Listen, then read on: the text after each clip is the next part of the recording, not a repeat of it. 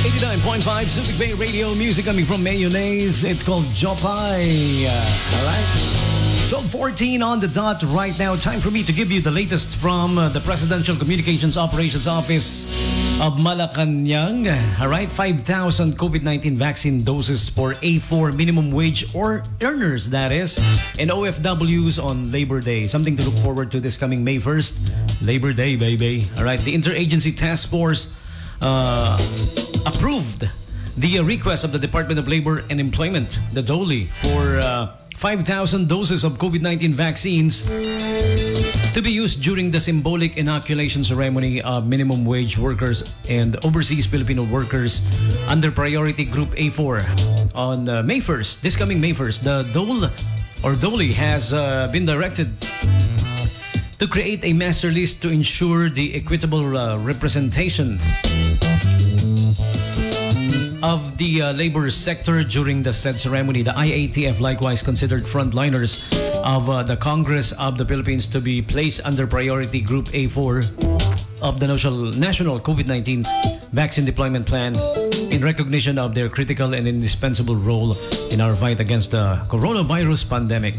Meanwhile, all passengers coming from India or those with travel history to India within the last 14 days preceding arrival shall not be allowed to enter the Philippines starting 12 o'clock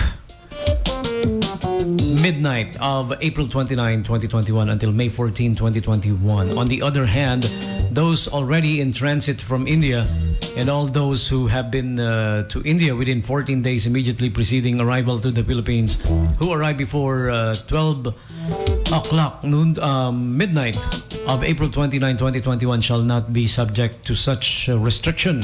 These passengers are, however, required to undergo stricter quarantine and testing protocols, such as observation of an absolute facility-based 14-day quarantine period, notwithstanding a negative reverse transcription polymerase chain reaction result. All right, so there you have it. Something to look forward to on Labor Day, May 1. 5,000 COVID-19 vaccine doses for A4 minimum wage earners and OFWs on Labor Day.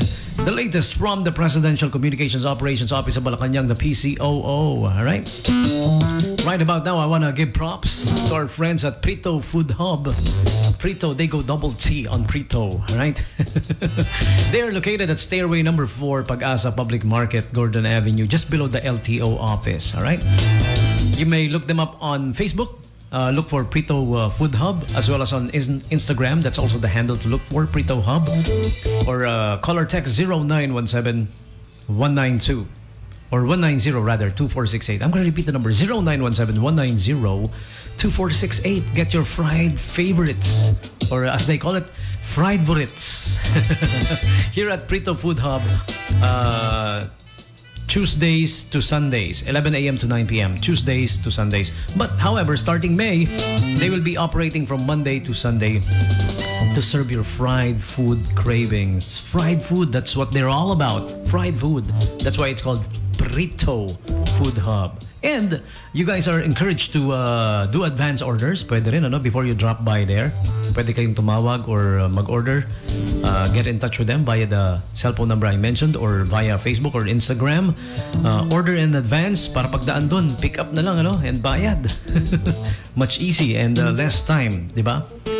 It's a good idea now that we have this pandemic situation, right? And they also deliver around the Olongapo, Subic Bay, Freeport area with a minimal delivery fee. Look it up, Prito Food Hub in Pag-asa Public Market. Okay. Hi to our friends there. Happy listening to you guys. Thank you so much for always keeping us in the background. Oh, okay. Time now for a song coming from the band called Soap Dish. This one's called Pwede Ba? This is the version 2 of that song. All right? Pwede Ba from Soap Dish. In English. Can it be? 895 Subic Bay Radio. I'm DJ Tommy G, the Hitman.